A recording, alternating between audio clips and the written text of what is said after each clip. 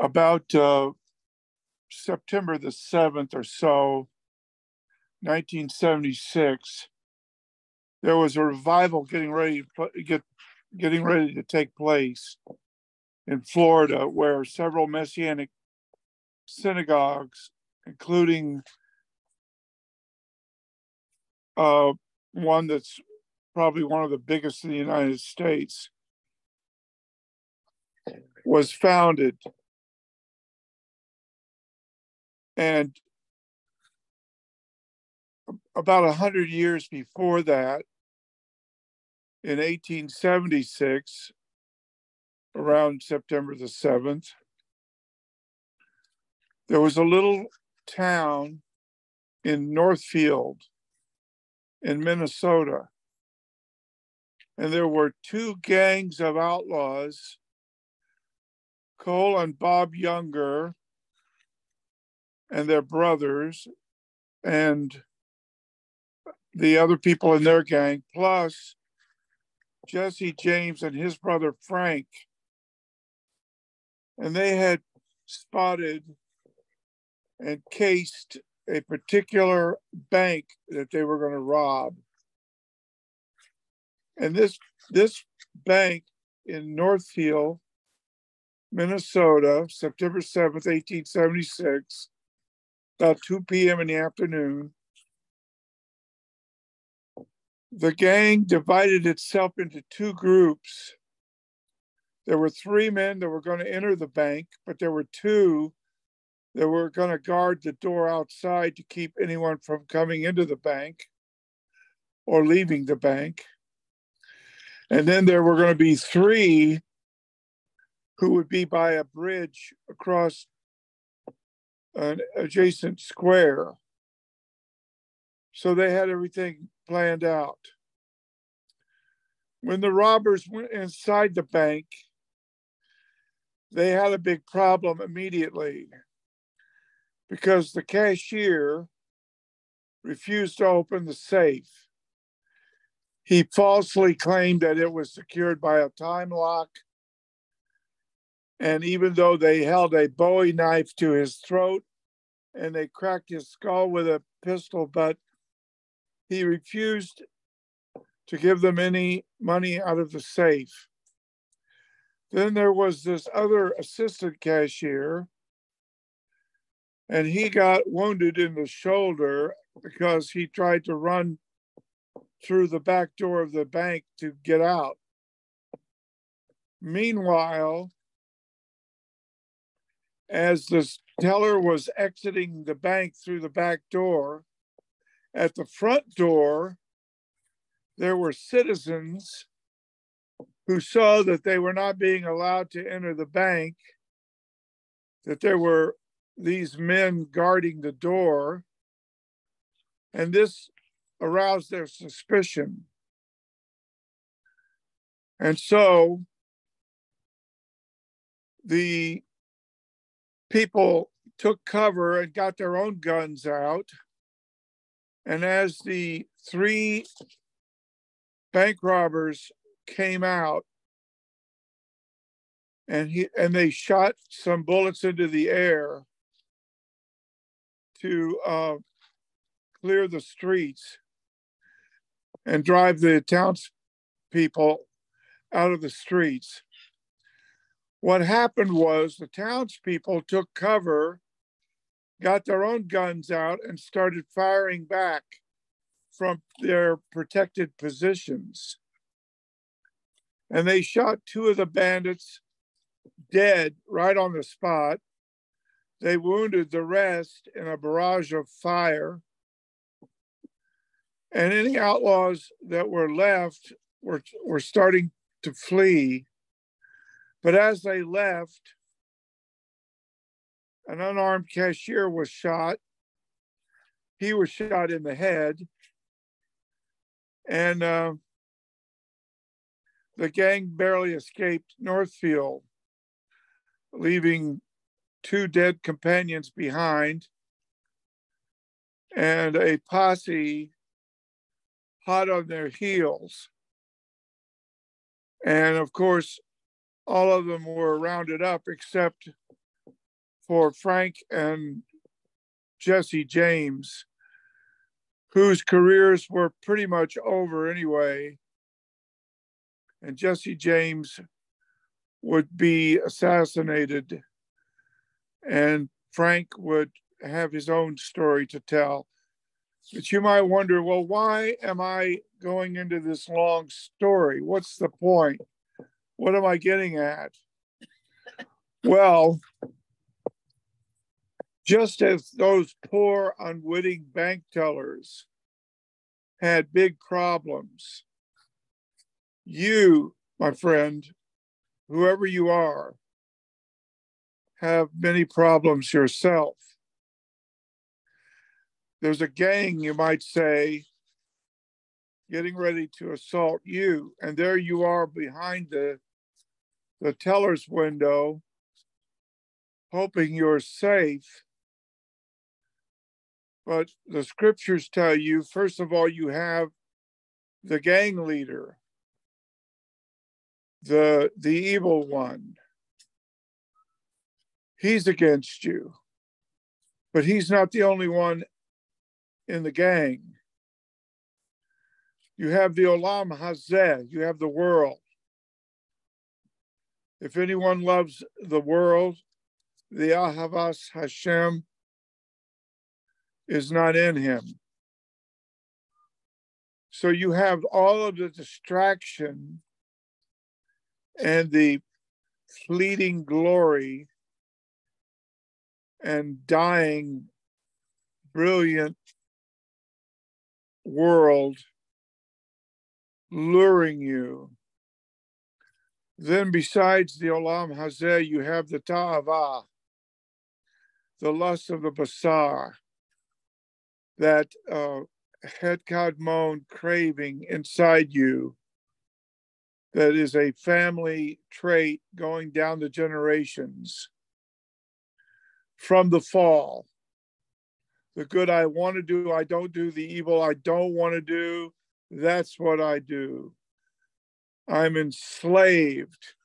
And who will deliver me from this basar, this body of death? Then the other thing you have is the ta'ava of the eyes. Everywhere you look, there are allurements. Then besides that, you have the ga'ava, the pride. Pride in the hashuva prominence of what one has in this life, one's vital possessions. You want people to know you have money, so you purchase a very expensive foreign sports car. When you go to buy a dog, you don't buy any dog. You don't go to the pound and get an adoption dog. You get a poodle, and you take the poodle and get it groomed so that it is extremely rich looking and that it sends a message. It tells everyone about the upscale life that you live. And your home and your summer home and everything about you is gava, pride. And all of this is not of the Atik Yomim, but it's of the Olam Hazeh. And here is another problem. Unless the Atik Yomim draw you, you will not come to the Bar Enosh. And by the way, it says that God, that his feet are on the darkness and the glory clouds. It's not a mere man. The Bar Enosh that Rashi says is the Melech HaMoshiach Messiah. This one is God. He is served as deity and worshipped. Pei Lamed Het, an Aramaic word. And the friends of Daniel will not pay Lamed Het, the idols of Nebuchadnezzar. That's why they go into the fiery furnace. But there's one in the furnace with them, the Zun Funderoibishter, the Ben Elohim, and it says, who has thrown the stars in the sky? What is his name and what is his son's name? And that son, that Bar Enosh, comes on the glory clouds. And there are 3 scriptures about him, not just Genesis 3:15, the seed of the woman, not just Isaiah 7:14, the El Gibor, child of the Alma virgin, not just Micah chapter 5 about being born in Bethlehem, but it says that in Bethlehem, it says, speaking of the woman, the Froy, the one who has the seed, and the seed is the one that bruises the evil one and crushes his head. It says, therefore will he give them up to their enemies until the time that she which travaileth in labor. We're talking about the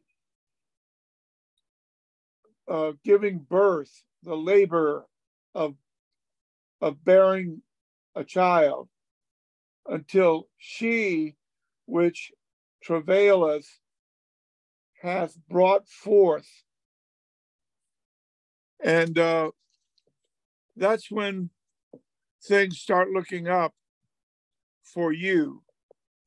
However, if you've been taught all your life to blaspheme that name and never pronounce that name, and if his name has been mocked and vilified by everyone around you, and if all the people in your family and everyone you know and all your rabbis, if they all would bend over backwards to talk you out of believing in him, then you have a whole gang of outlaws coming to your bank where you are the teller. And you are in very grave condition. And that's the way I was in 1971. And my mother had come all the way to Beverly Hills to try to drag me to the house of God, and I didn't want to go. And I was a dissolute sinner. And my time was running out. You might say the outlaws had just ridden into town, and they were putting their plan in place. And I would have been a whole lot better off if I hadn't showed up for work that day as a teller in that particular bank, because I was marked for destruction. And there's something called Gehinnom, and it is an eternal fire. That's what Isaiah says. If Isaiah is enough of a prophet to see all of this in advance, and if he tells me that Gehinnom is Eish Olam, I better believe it. He was right about too many things to be wrong about hell. And so, in 1971, in the spring, just about this time of year, because of my father and his mental condition, I thought it might help him if I took him and my mother to the house of God. Little did I know what was waiting for me. The Ruach HaKodesh was going to fall on me like Niagara Falls. There was going to be tears by the bucketful. The Ruach HaKodesh was going to examine me and show me my lost condition. I was going to repent with great sadness and sorrow about my life. 28 years, completely wasted life, completely lost. And I saw suddenly that I had to turn my life completely, lock, stock, and barrel, over to the Savior of the Scriptures. Now, maybe you haven't reached that point yet. I'm not sure that anything would have happened to me if I hadn't completely turned my life over. I knew my life was a waste. I knew I had ruined my life. I knew that I was lost. I knew that my life was worth nothing. I knew I was in trouble with God. I knew I needed a Savior. I knew that God was dealing with me. My tears were telling me that God was dealing with me. The tears went on and on and on. People looked at me. What was going on? What was going on was salvation. And my friend, you have to realize that you are in just as much trouble as I was. Because the world, the flesh, and the devil are coming for you. And there will be hell to pay. And death is the great evil finality of everything. You can't try to sugarcoat this picture. There's no way to make it look better than it is. This is what salvation entails. Coming to the end of yourself and crying out to the Savior. And there's only one Savior. His name is given to you in the Tanakh. It is that name, Joshua, Yeshua, Yehoshua, Jesus, Jesus, that name that is hated.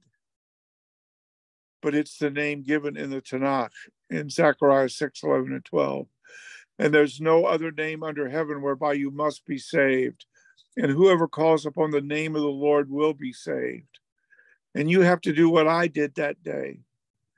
You have to cry out to God to have mercy on you and receive him. And here's the good part. He will come and save you. He can save you. He will save you. He wants to save you. And that's why the Atik Yomin sent the Bar Enosh to save you and many others. Moshiach ben David, come into my heart, forgive my sins, take control of my life. I admit I'm a sinner. I admit my mitzvahs have gotten me nowhere. That if I depend upon them, the curse of Devarim 27:26 will come after me like a posse and track me down. And I will not be able to escape like Jesse and Frank James did that day. I will not be able to escape. Moshiach ben David, have mercy upon me, a sinner. I receive you. The Rebbe, Melech, HaMoshiach of the Tanakh, who destroyed death and brought immortality to light, whose body did not see Shachat, who walked out of the grave, who is at the right hand of God, who is our Kohen Le'olam al Divrei Melchizedek, who is our lamb led to the slaughter, the Seh, the Korban Pesach of our redemption and our salvation. We come to him, we receive him to cover all of our sins and have mercy upon us. We thank you for his Korban Kapora that washes away all our averos. And everybody said, amen.